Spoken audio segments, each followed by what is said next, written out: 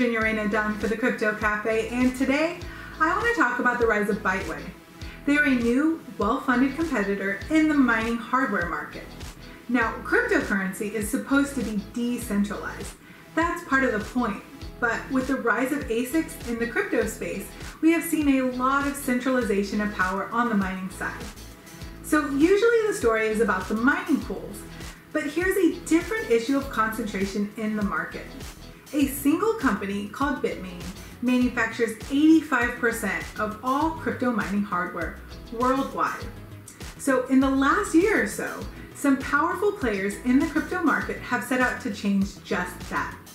Today it was revealed that Bitewei has raised $20 million to manufacture mining ASICs that will compete directly with Bitmain in the hardware market.